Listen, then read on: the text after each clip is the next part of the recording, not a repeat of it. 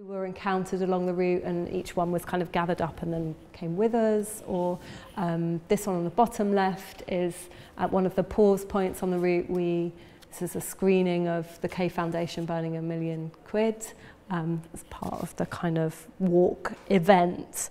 And these walks became kind of repeated so often, both with these sort of public-facing, invited mass walkings, but also the more kind of, and we've always really considered the experience of the walk as the artwork. You know, it's the event that's important, the experience of the event.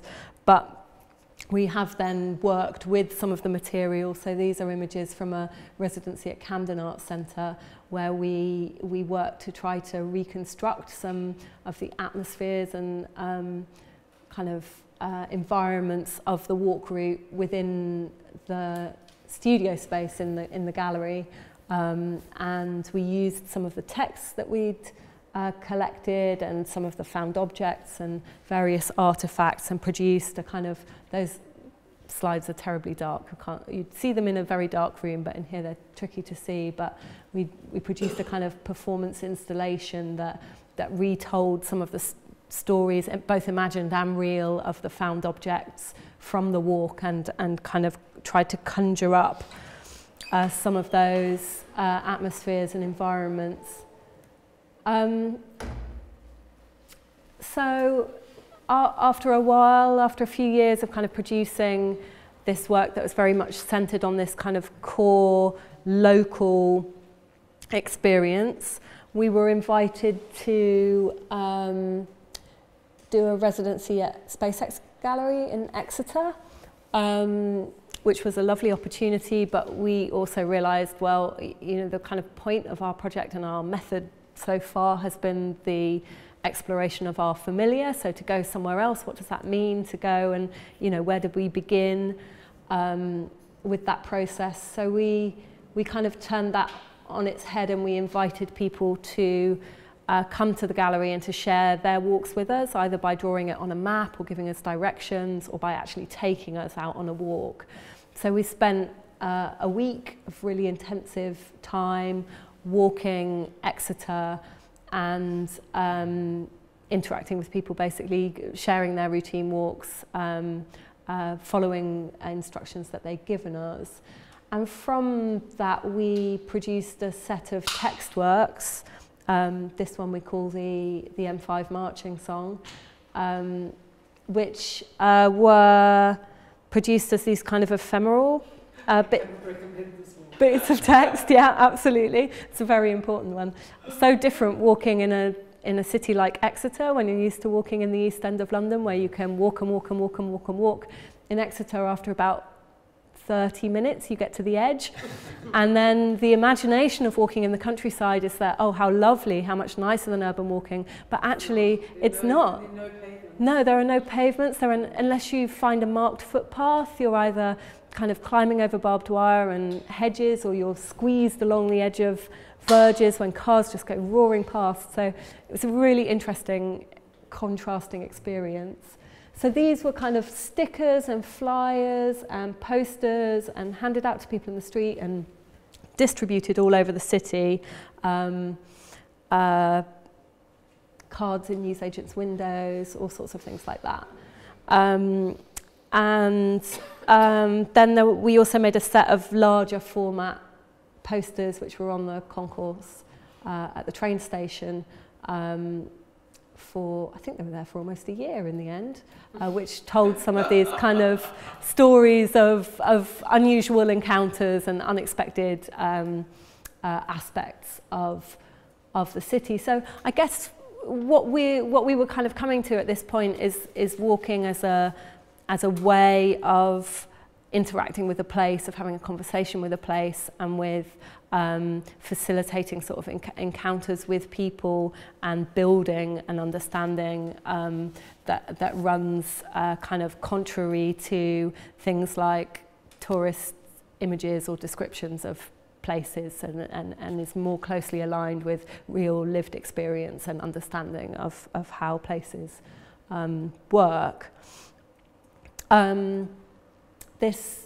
we then continued to work quite a lot in text, and this is a permanent kind of architectural text piece that's installed in Bethnal Green, Old Town Hall, which was derelict for many years of our walking project. It was always on our route. We walked past. Then in 2010, it was bought by a Singaporean hotelier and turned into a luxury hotel. And as part of the one of the planning requirements that was placed on him was that he had to invest a certain amount of money in artworks.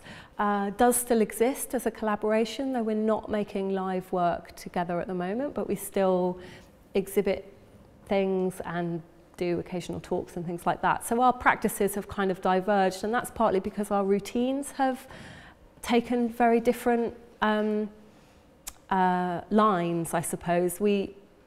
None of us live in the same place that we did before, so that immediacy of that route being core to our routines has shifted, but also things like this have happened.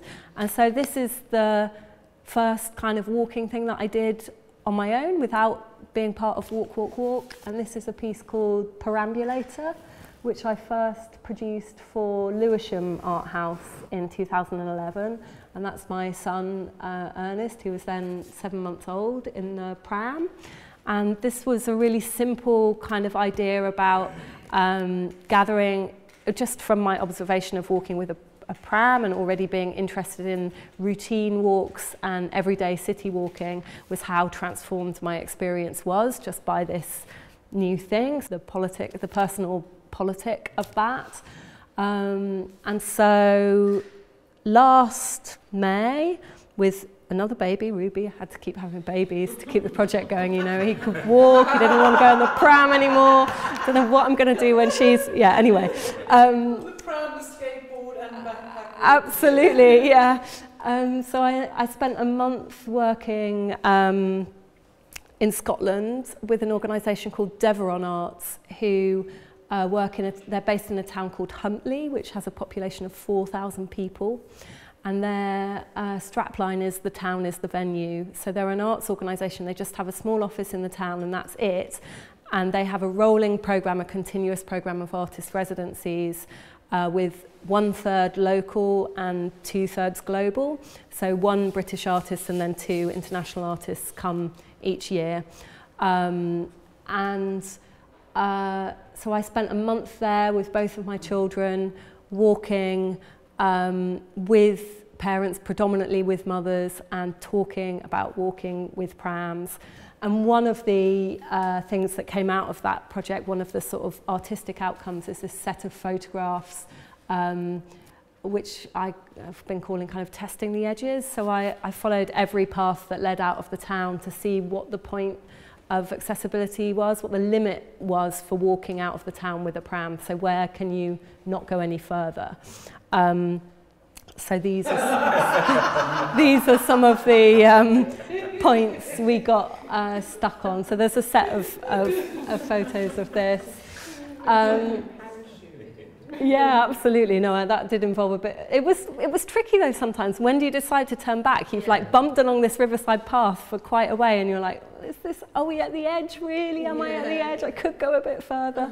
So it was quite interesting to have to, I thought it would be much more straight, clear cut as to where the stopping point would be, but it was, and it was weather dependent too, because if the ground's muddy, you know, it's much harder than if it's dry and all of those kind of things. But it was a really great experience, and as part of it I also produced some bigger, more performative events. So this was a pram parade, so I invited pram users in the town to join me.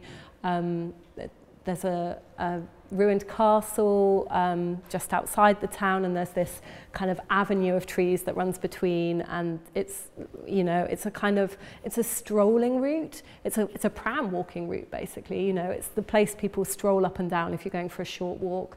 So we had this kind of parade along the avenue, it's called. And then I also did a group walk to one of the edge points, you know, one of the points past which it's almost impossible to take a pram. And so here we are with a group of people up a hill called the Clashmack, which looks out over the whole town, and this is the kind of last point that you can get to, and we had a picnic at the top. And again, what was really fascinating was that most of the men and women who came on the walk had never walked out of the town before, with or without a pram. So they'd always perceived it as not being a thing that's particularly possible to do. So there's, I mean, oh yeah, a month is not enough, you realise, when you're in that situation. I was kind of dying to go back and do more, but for now that's that. And then I want to touch upon another walking project which I've been doing really locally to here, and I just started last summer. So I was invited by an artist called Hilary Powell to make a walk. Yeah, that's right. Yeah, to make a walk that connected Stratford Station with Sugar House Studios, just up the road in Stratford. And I walked it a bit and explored, and was really struck by how much edible produce there was in this really kind of unexpected semi-industrial kind of zone, kind of round the back of the canal, and the bits of light industrial estate that weren't sort of demolished for the Olympic Park, and the fringes of the Olympic Park. And so I ended up making a walk which I called Stratford Jam. So I collected fruit and berries and whatever I could from the route, which looks a bit like this. You can see the ghosts of the Olympics. And I made jams and jellies and chutneys, and then I took people on a guided walk along the route, showing them where the edible plants were, and gave them jars of jam and produce. And now I'm actually working, I haven't had confirmation yet whether it's being funded, but I'm hoping to develop this further in collaboration with the Olympic Park, with the London Legacy Development Corporation, because actually it turns out there are the new zoning bylaws of the park forbid picking. So it's actually illegal to pick a blackberry on the Olympic Park. The Olympic berries. Yeah, and actually the boundary zone isn't just the Olympic Park, it actually extends out. So actually it turns out the jam I made last year is illegal jam. But Adriana Marquez, who's the head of arts and culture at the London Legacy Corporation, is a very interesting woman who does not shy away from commissioning work that deals with controversy. And I'm speaking with her about making a project that highlights the idiocy of this bylaw, basically either by marking the line between which is the legal and which is the illegal blackberry, and kind of making some walks doing some walks and kind of community jam making workshops, and celebrating those with an event on the park. So that's something that's kind of in the pipeline, hopefully for this summer. It needs talking. Yes, yeah. Talking about, because I think that is something that we spoke about a lot at the conference that you were at, which was that this thing about public and private property, and that areas that present as if they're public, and actually very private. Yeah. I don't know if anyone else has noticed this, but I went to Westfield the other day. I didn't tell you. You see that?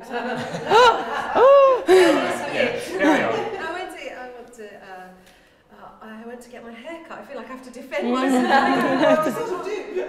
got my hair cut at Tony and Guy, okay, and it was £51, and there's no fucking hairdressers in Stratford, by the way, so if anyone knows that you should open up a salon and make a killing.